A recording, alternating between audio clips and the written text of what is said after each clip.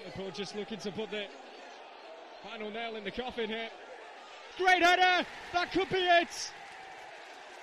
James Poole! Back by Luscombe.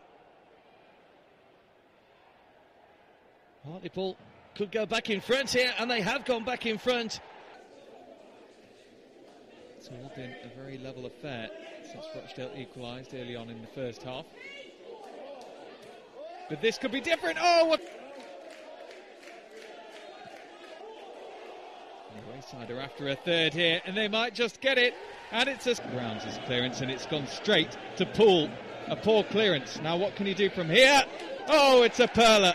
At the start of the second period, looking to hide a 2-goal advantage. Monkhouse spreads it out wide. It's a decent cross, and it's themselves for Oldham. The ball bouncing around awkwardly, and James Poole has put.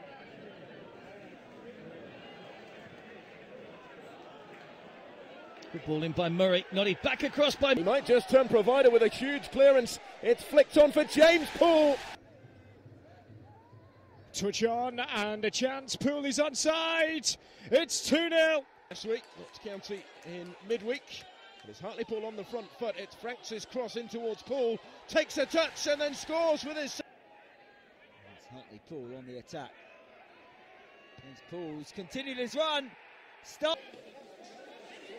Knocked in by Dolan. That's a threatening one, and here's James Poole. Poole shoots. It's 4-1.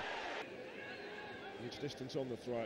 Flicked on, and it's a brilliant finish. It's Hartlepool that are pressing forward. They're looking for an opening goal, and they've got the opening goal as well. It's James Poole who slides in from close range.